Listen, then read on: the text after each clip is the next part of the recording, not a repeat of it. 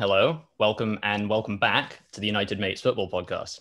Today, as ever, I'm in the company of my co-host Joe, and we're both delighted to be joined by somebody whose positive attitude, both on and off the football pitch, have served her fantastically so far in her life as a young footballer and a social media influencer. She's an explosive left back from Sacramento, Northern California, but in the opposite fashion to myself, these days she swapped the west coast of the United States for the home of football, England. Paige Almendariz, welcome to the United Mates Football Podcast. Thanks for joining us, and how are you doing today? Good. Thank you for having me. I'm doing well. How are you guys? Yeah, I'm doing well. Thanks for asking. Joe, how are you? Yeah, no, I'm very good. Very good. Had a nice Sunday walk with a mutual friend of ours earlier. So yeah, very nice in lockdown Britain, as it is, bizarre. So yes, hello Paige, welcome to United Mates. It's one left back speaking to another, so extra special have you on board today. But yeah, we do have a little icebreaker question for you, and we believe that dancing is big in your family. I believe that inside soccer, you are quite a good dancer yourself. So what we wanted to know was, if you're back in the times where you could go on a night out, what would be your go-to dance move? What's, like, if you've had a few drinks, you're having a good time, what's the dance move you're bringing out? Oh my goodness. Well, I wouldn't go out on the dance floor by myself, that's for sure. I would definitely grab a friend and have them come with me. Oh gosh. Just something to twirl my friend around. I would just twirl my friend and we just start dancing and trying to get a lot of people going. I'm not really sure. It's kind of just in the moment kind of thing.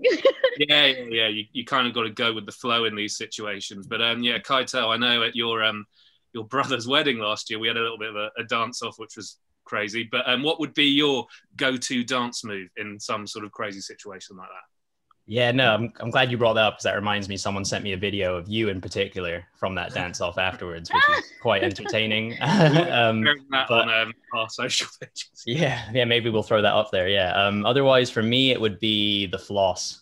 I think I know that's kind of like swept over the past couple of years, but it also sets me up for a dad joke that I made about the floss dance move, which is that I went to the dentist the other day and he told me that I need to floss more. So I've just been doing this dance constantly ever since, but it's not helping. And that's my dad joke. Anyway, moving on. That was the exact response I was looking for, so I'm glad. Otherwise, Paige, we're going to move on to a few questions about football in relation to your childhood and then also to school. So yeah, I guess, back to the beginning. Where did your passion for soccer come from? And then did you have any idols from the women's or the men's game when you were growing up?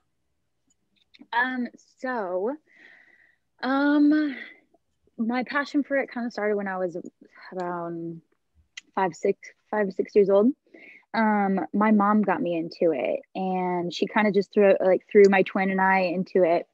And she wasn't familiar with it too much because she was more on the dance side.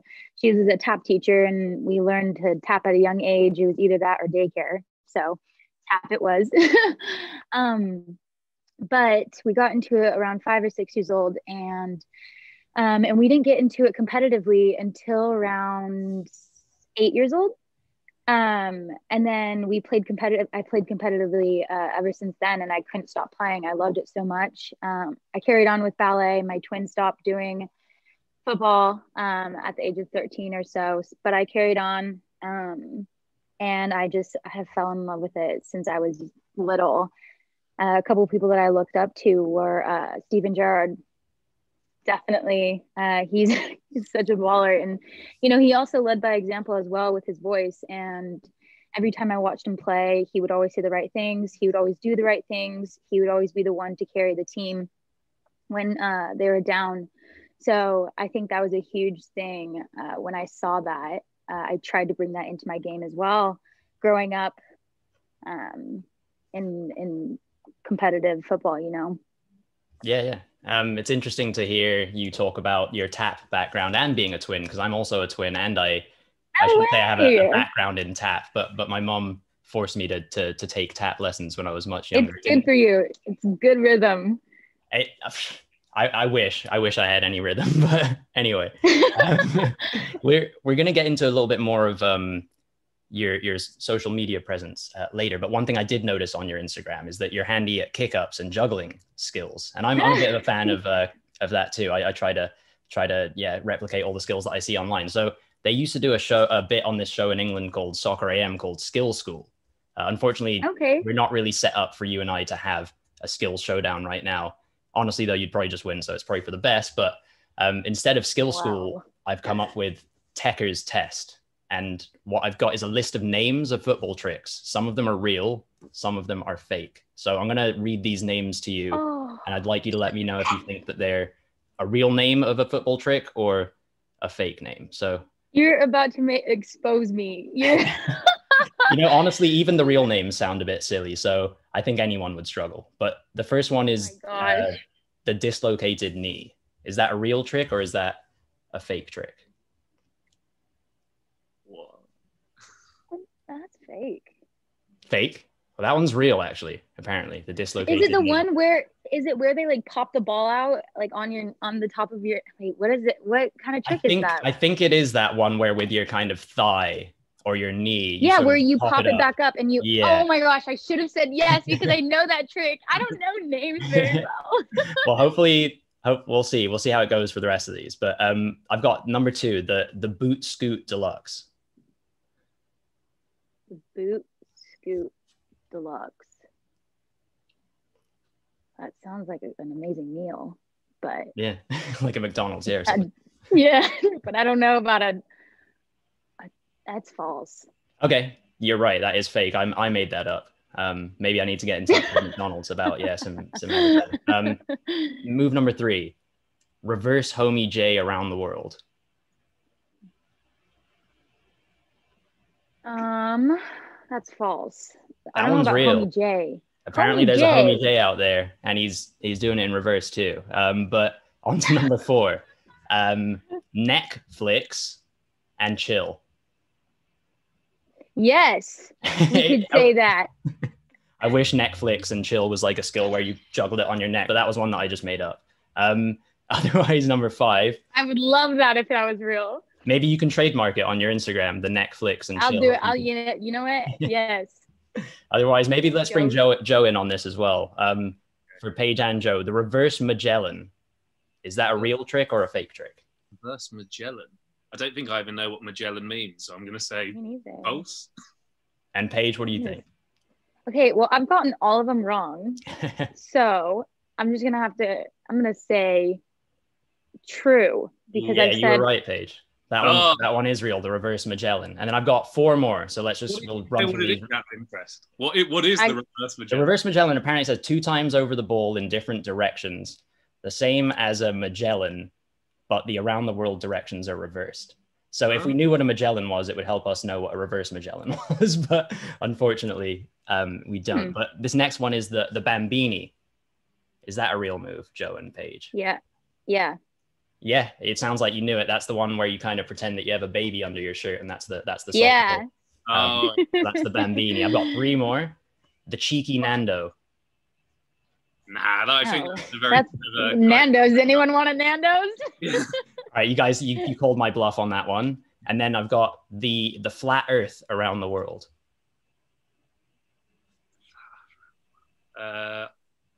True. Paige. Oh, you guys aren't responding, so I'm not sure. Oh, did you said false or true? I said true. True. Unfortunately, the flat Earth around the world. I don't even know how you could do that, but it's false. I was thinking of it as like, when you like pancake the ball on top of your foot. Sure. Okay. I was thinking that, and then you pancake and then around the world, but I don't know. You guys have different names for everything. I guess, I managed to trick you on that one. Otherwise, this last one is Gerbashi breakdancing. Oh gosh. I'm just gonna say true, but I have no idea why. Yeah, I'm gonna say true too. I don't know why I'm saying true though. Yeah, you're both right. Apparently, you just like keep the ball under your foot and just break dance, and that's a soccer skill these days. That can be your dance page. Next time you're out, bring a football with you. Yeah, exactly. That's perfect. Well, now that we've had a bit of fun, I guess on the the skill subject, I do want to ask a quick serious question about it, which is obviously you practice this a decent amount, the skills, but do you find that that transfers to any helpful technique on the pitch? Has the juggling helped your game in any way? Yeah, definitely. I think one of the things, even starting at a young age, was we always just kind of kept the ball up, and just on your own, they want you to start juggling the ball as much as you want, or as much as you can even. It helps with your first touch. It helps you bring it down. It helps you get more familiar with the ball and the surfaces of your foot. And definitely I'm so sorry. My dog is in here. She's making a ton of noise. No, he's right next to me as well. Hello. Yeah, this is Zeus. He's a little potato boy. He's kind of got this round belly. Yeah. Sorry. Yeah, don't worry about the dog. So I apologize if she barks, but yeah, so I think that something that has really helped me is just it's that repetition, and it becomes muscle memory, and when I started doing these tricks, I didn't really know what I was doing, if I'm going to be honest. I was just so familiar, or it wasn't familiar at all. So I had to become familiar with what surface I was using, what I was doing, honestly. And then as like the summer went on, I just kind of started to play with the ball more, and I was like, ooh, that was cool. Yeah. And so I just kind of continued to do it more. And when I was training during the summer, I definitely saw a difference in my game of the different parts of my foot I would be touching the ball with. And I never have done that before. And I would kind of surprise myself. I'd be like, whoa, where did that come from? But it's that repetition where it now becomes part of my game. And I think that is so cool. So I really encourage everyone to play with the ball as much as you can. It's your best friend. So you control the ball on the field. It doesn't control you. Nice. Yeah, no, I think that's fair. I know Keitel's a big kick-up fan himself. I can do the odd thing as well, but actually my girlfriend's a bit better at me at kick-ups. She's over here. Yeah. I need to post something on the page at some point. But now we're just going to talk a bit about your time at UNLV. You obviously grew up in California, but you made the move to Nevada for college. I was just interested to know, why did you choose that school and that soccer program, and how was the transition from moving from home to Nevada? Yeah, so Vegas was definitely different from California. Definitely, even just like the weather, the heat was very, very difficult to get used to. You're playing in 110 degree weather, Fahrenheit. But I think that the reason why I chose that school is, you go around looking for the right school for you and the best fit academically, as well as the girls on the team. So when I first visited the campus, it's called an unofficial visit. So you meet the girls, you meet the people who you would work with on the academic side, and you kind of get to know what the whole program is about and why, or what they do. So I think all around, I really enjoyed what they did academically and athletically. On the athletic side, I think that something about it was all about putting in 100% every single training. And I think that's huge, that kind of just says what you do off the field as well. In the classroom, on the field, you're going to put in 100% both ways. And so that's what that program was really about, was putting 100% in everything you did. And that's the kind of atmosphere I want to put myself around. And it's going to put me in a position for when I graduate to put 100% in everything after all of that. And also, the reason why I chose that school is because I got a full athletic scholarship, which was amazing, and an amazing opportunity I couldn't pass up to get a free education and be able to play the sport that I love so much. So yeah, definitely was difficult moving, but when a team like what I had became kind of my family, it's a little bit, it makes things a little bit easier when you move. So yeah. Nice. Yeah, no, it sounds like it was a great team spirit in that Rebels team down in Nevada. But obviously, being in Nevada, being in Vegas, it's it's a pretty crazy place, arguably one of the craziest places in the world. And being a college student is pretty crazy in itself. So what was it like to be a college student in Vegas? Were you did you get to go out in Vegas much, or were you too busy working hard on your football? Honestly, we weren't really allowed to go like out on like the strip. You know, also it's because it's a place where it's really only for 21-year-olds. And so I was 18 when I got there, so I couldn't do anything. It's also we sign a lot of stuff for basically our school and NCAA, where they kind of say you can't really do certain things. You can't bet on things. You can't be near within 100 feet of a betting area. And a lot of that was in Vegas, but we kind of set standards for ourselves. You know, if we wanted to win, you're not going to go out. You're not going to drink. You're not going to do that during season or any of that. You have time. You have a time and place to do that kind of stuff, you know?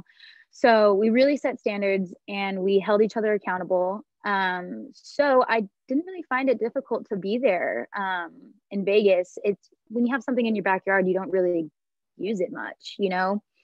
So I think it was pretty easy for me to live there, and no one got out of control where it was like a problem. So it was really nice to have that. A lot of people, I get that question a lot, what it was like to live there. But it honestly was pretty chill. It wasn't too hectic. Nice. Well, it's obviously becoming even more of a sporting city these days with the Raiders. Yeah.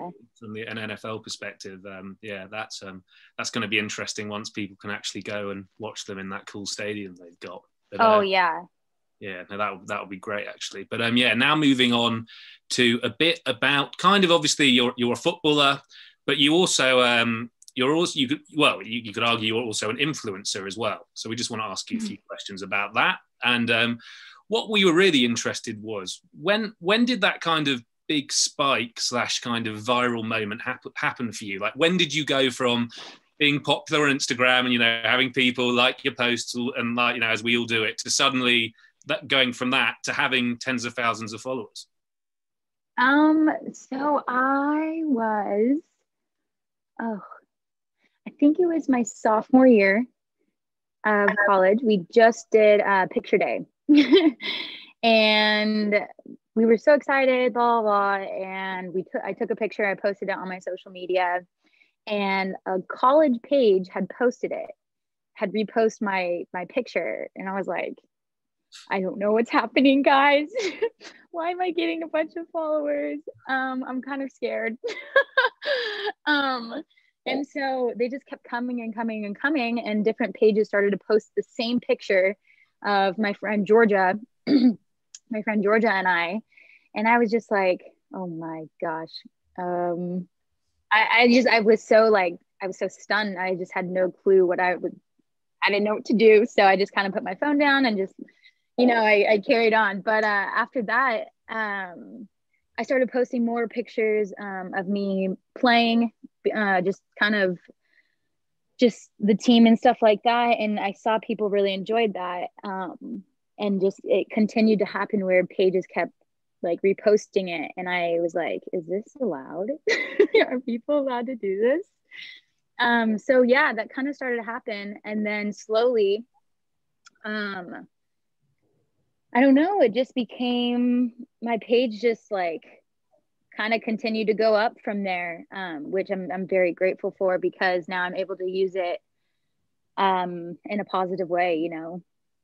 Yeah, no, exactly. And I know you have your hashtag Inspire a Generation, which is obviously great. And very, very inspirational, as it says. But now you have this platform, do you find there's more pressure for you to put content out on a regular basis? Or for you, given that a lot of the content you're putting out is football related and it's stuff that you enjoy doing, is it a hassle, or is it actually it's fun and it's just what you'd be doing anyway, irregardless of like the follower number? Sometimes I feel a little pressured to post something, because then people get a little bit too comfortable with their comments. People also get very comfortable with messaging me. I do check them, and everyone's curious what people are requesting to ask you or what to say to you. And they do get to me sometimes. When I first started getting followers, I had a really, really hard time adjusting to it. And, I didn't know what people wanted to see. I didn't know if it was like, I don't know, just a selfie or football or what is going on inside who I am. So I really had to kind of figure out what audience to kind of speak to. And obviously it's football. And I really enjoy posting videos of football. But definitely I do feel some kind of pressure to post in general. You always feel like you have to keep the audience entertained. And I mean, it definitely took a toll on me at some point, just kind of in the past couple of years. But it wasn't the whole time. It was just at certain moments you're just like, man, I just want to erase social media. I just want to get off of it and I want to get away from it. But other times I really enjoy it. And I really, really, really love inspiring other people to basically go after your dream. And that's what this whole, the inspire generation, it doesn't matter what generation, above, below, who you're inspiring. It's about being able to pick someone up when they're at a low point, high point, and keep them going. You never want to see someone fail. You always want to see them succeed. And that's really where I'm trying to get at with my platform, is show people that it's not impossible to go after what you love. It's not impossible to encourage others to keep pushing, motivate them. And honestly, it just is something everyone should continue to do, as it is only a positive impact to others. It sounds like you might have a future as who knows, like a life coach or just a soccer coach. Yeah, I mean, you definitely have some positivity and some wisdom to pass on. But one last quick question on the social media stuff, and that's back in college. You mentioned earlier about NCAA rules not necessarily getting in the way of things, but there were rules and restrictions. And so, yes. On the note of the social media, I believe that one of those things related to the NCAA is not being able to profit off of your personal brand or maybe any school related stuff as a student athlete. And so correct me if I'm wrong, I'm assuming that you might be in a position these days where you're able to monetize some of your content, but I would assume, that wouldn't have been the case in college. So one, is that true? And then secondly, if it is, was that something that played on your mind? Were you sort of frustrated at being held back in that regard during your time in school? Yes. So yes, that is true. When my social media started to kind of go up, they basically were like, Paige, put your social media on private. Like, my coach had asked me to put it on private. And I was a little bummed because I was like, oh man, like, I kind of want to show people like what I'm doing in my life. And, I felt like it's my responsibility to show people what I want them to see. It's not anyone else's responsibility, but I also had to respect him and I had to listen to what he said. So I had to put my social media on private for a while. After a bit, he was like, yeah, you're fine. You can take it off now that things are kind of under control. And so it was frustrating. I was really, really frustrated that I couldn't help others. I couldn't encourage others. So I was like, felt like I was just in this like cage that I couldn't get out of. And I was like, oh my gosh, I can't wait to graduate. And then I can just kind of just go off with it. But at the same time, I'm also really grateful because I was able to really figure out how to form what I wanted my social media to look like. Instead of it being just a bunch of random things, I was able to focus on one thing and really crack down on it. So I was frustrated, but I was also grateful for it. And now that I have this just open freedom to kind of do whatever I want with it is amazing. And now I can encourage others, and motivate others in their journey. Yeah, brilliant. let's move on here. They say that what happens in Vegas stays in Vegas, but obviously since graduation, you've moved to England. So, and even you're training with the London Bees in the FA Women's Championship. So you're choosing your next steps in your career in the women's game. Why was England the destination? You know what? I think that when I think of England, I think of football. And it is the number one sport here, one of the number one sports here. And it's the most talked about, most watched. And I think that when I see the women's game, I see the way it's growing, I couldn't help but want to come here. I was so intrigued about the way it was going up, and I just wanted to put myself in that position where I could help the women's game grow even more. And so I really just my fall semester, right after season ended, I left and got all of my classes online for my last semester and did my last semester here in England. And so I took 18 credits online while trying to find a way to continue my football career. You know, I had absolutely no idea what I was doing. I literally picked up my stuff from Vegas and left and was like, hi, England. And you know what? I wouldn't change it for the world, because I have learned so much about the women's game. And I'm so grateful from the people that I've met in January to now. I'm so grateful. But England was a place where I knew football was going to be the main focus here. And I couldn't help myself. So I was like, let's do it.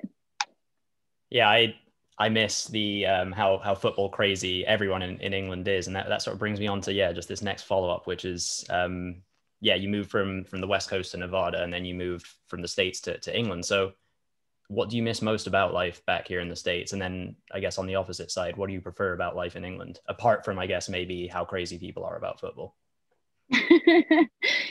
You know, I think what I miss definitely the most in the States is the weather, especially in California. The sun is basically my everything, but it's okay. We have to give things up for what we love. And you know what? The thing that I love about England is the culture, honestly. I know that sounds cliche, but I think learning about a different culture is so cool. There's so much history here, so much history. And I'm so intrigued. And right now I'm living in St. Albans. So there's so much history here. And I'm just like, it blows my mind. And I'm absolutely in love with it here. But I think that is definitely something I love about England. Obviously, the crazy love for football here, which I think that it's definitely going over to the States more. People are more aware of the women's game as well as the men's. So I really, really just think that overall it's growing so much. And it's so exciting to see that. Like, it makes me so happy. So I'm very, very happy with that. Fantastic. Well, hopefully, have a great career here. Maybe, I'm a Spurs fan. It'd be good to see you link up with Alex Morgan at Spurs. Then you can head back to the States and go and do your thing over there. But I just wanted to talk to you. I think I said earlier it's one left back talking to another. So I want to talk about the left back position. So we had a few months ago Barney and Bradley on from your agency that represents you, and they described you as a wing back. So firstly, it would be great if you could describe your game to us. And then also it would be great to hear what you think are the most important attributes for a left back. And also at the moment, what are the things you're working on most to improve and further your game? Yeah, definitely. So me as a player, I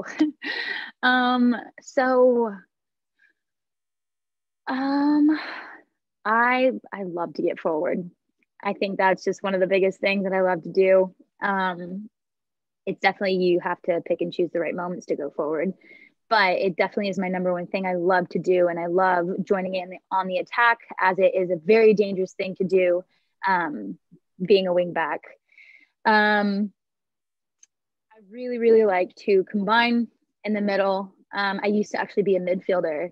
So, I mean, it's one of my favorite things is to combine with the midfield and then just kind of work my way up, you know, and then definitely having to sprint all the way back. If it gets cleared, you're running back as fast as you can. And I think that's a very important part of your game as a wingback is speed. Your speed is everything. And it's not just about being fit, which everyone has to be fit on the field.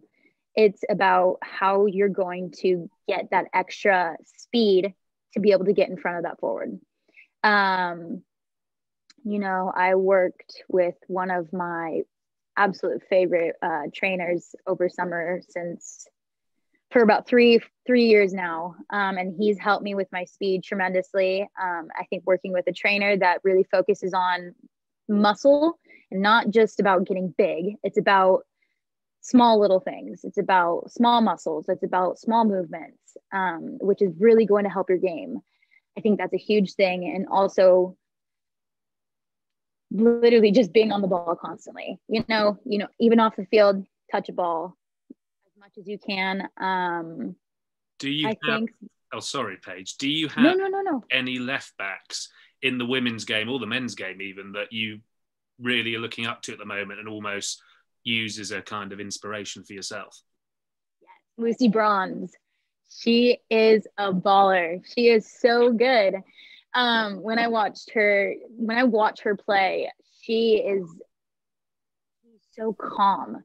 She knows exactly where they're going to go. She wins every tackle. And I think that is something I need to work on, is the mentality of winning every tackle. You know, when I don't win a tackle, I'm like, oh man, I kind of get down on myself. But she is someone that I'm like, wow, even if she messes up, she's right back. She's there again. So she's someone great to look up to. She attacks, she finishes, she assists. She's an unreal player, and she's someone I look up to. But I think that we can all learn from each other, you know? So Paige, you mentioned earlier the growth of the women's game in particular in England, and that was being something that sort of attracted you to come over here and make a career in it. And it kind of got me thinking a bit about why that is that the game is growing so much in England versus the States, where typically the American women's team is the best pretty much in the history of the women's game. So more recently, you know, like yourself, and Joe mentioned Alex Morgan, but otherwise there's Tobin Heath, Kristen Press, and others. You know, all these talented American players are moving from the States to the English game. Like obviously in the National Women's Soccer League in the States, there's still some good players, but when you look at sports like basketball and baseball, you know, where America is the world leader in the same way that they're the world leader in women's soccer, you see all the people coming to the NBA, coming to the MLB. Why is the National Women's Soccer League in the States not the hub for the world's best women's soccer players? Sometimes it could just be education, you know. Sometimes people aren't educated enough about it, and I think that just comes with just pushing it out there. Recently, the reason why I also say the women's game is growing here in England is because they're pushing it to be one of the top things you're going to be talking about. I used to type in women's Arsenal or Chelsea, Everton, and it would just pop up. I wouldn't even put women, sorry. I would just put in Chelsea. Now it would used to just come up men's. Now it's women and men's. And I'm like, ooh, wow. So I think that's amazing. We are putting it we're putting it in front of you guys for you to know how much we're working towards to trying to show you guys that we can play. You know, that is, it definitely hasn't been easy, but with the U.S. women's national team being the best in the world, I mean, a lot of people know about them, but are people really watching the games when there's not the U.S. women's national team playing? You know, we have the NWSL, but are people watching it? we have to put it in front of your guys' face, just how we put the men's game in front of our faces. I mean, that's the way it's going to grow. We have to put it in the public eye and just put it in your way almost. So do you think there's a desire on behalf of women's soccer in the States for that to happen? Is the desire there, and is the money there, or do you need both for it to work, or are they not close to either of those things? Do you see anything changing in the States in the near future, or do you think that it's just going to be Europe and the English game that sort of profits off of these talented American players? So I think that we have a great opportunity to grow the women's game in the US, definitely. I think it's working its way up. We just are now having Angel City in LA for the women's game. And wow, I am so excited for that coming in 2022. We just have, we have a brand new team in the NWSL in 2021. They just had a recent draft. And I think that they're only opening up more teams for more people to play, and it's only growing bigger. We're growing more teams for more people to see it in different cities, different states, and everything like that. The fact that there's going to be a main team in LA, which is one of the hottest spots in California and well-known places, that's going to grow the game significantly. So, I think that we really have a great opportunity in the States for it to grow in the next year or so, even the next couple of months. And I cannot wait to see it grow. I think that also bringing over women from the US women's national team to here in England is only growing people's horizon. You know, it's broadening their perspective on the women's game. By showing that they're going over to England and playing, and so even them watching a game in the WSL, it's only helping us, and I say us as in the States, see that more. And you know, also Kristen Press and Tobin Heath, they're the #1 jersey sold out with Manchester United. Out of the men's as well. And that is amazing to see that, whether it's in England or it's US, they're now bringing that kind of experience over back to the US, and that's only gonna now help one another, and it's just gonna be a powerhouse. Yeah, I'm so excited. I can hear it in your voice. Yeah, it's good to see that you're enthusiastic about it, and that people within the game are so passionate, not just to further their own careers, but to give back to the game that, you know, they're able to make a career in for themselves and to grow it. So that's great to hear. I was going to say that Joe and I, we speak plenty about because we have a decent amount of guests from the States. We talk about the upcoming World Cup. Obviously, it's just the Men's World Cup in 2026. That's going to be America, Canada, and Mexico. But even just that, the exposure that, you know, men, women, boys, girls of any age, they're going to be seeing this in America. It's going to get a lot more coverage. So I think, yeah, we just expect the American game for men and women to go from strength to strength. Joe, I'll pass. Definitely. Yeah, no, it's certainly very exciting times. And yeah, I've been keeping an eye on Angel City. Some pretty impressive backers of that team as well. That's going to be a lot of fun when that team. Oh yeah, I'm so excited. Yeah, you're going to have to try and get on that team, Paige, I think. Yes, definitely. Yes. My hometown, basically. Yeah, no, exactly. No, we look forward to you, playing in their first game in a couple of years' time or whatever. But that actually sadly brings us to the end of our show today. So Keitel, special thanks to you as always, but even bigger special thanks to our guest today, Paige. We really enjoyed chatting to you, and we hope you've had a good time being our guest too. Yes, I enjoyed it so much. Thank you guys so much. Oh no, thank you for joining us. And how can our listeners follow you and basically keep up to date with everything you've got going on?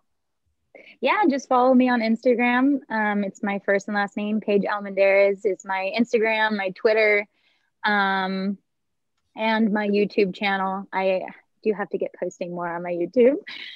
But my Instagram is my main thing that I'm on. So follow me on there, and I can't wait for you guys to continue joining my journey.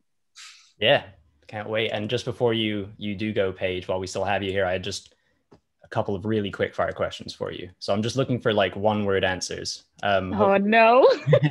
Yeah, try not to put you on the spot too hard. I know I've already had a bunch of questions for you earlier, but yeah, 2020 is, it's come around and thankfully it's nearly gone. But how would you describe your 2020 in 1 word, if you could? Oh. Growth. Growth. Okay. And then if we're gonna sort of like turn the page, so to speak, on 2020, if you'll pardon the pun. So now that we've turned that page to 2021, again, 1 word. What are your expectations, or how do you think you're going to end up describing 2021 in 1 word? Hopefully, success. Hey, all right. Well, yeah, I think hopefully let's just share that success around. Why not? No, that's great. And to everybody listening, please do follow us on our social media channels. We are United Mates FP on Instagram, Twitter, and even Facebook too, or as Kaiser would call it, Facebook. And then on YouTube, we will type in United Mates Football Podcast, and you can watch our videos there too. Thank you very much, everybody, and goodbye.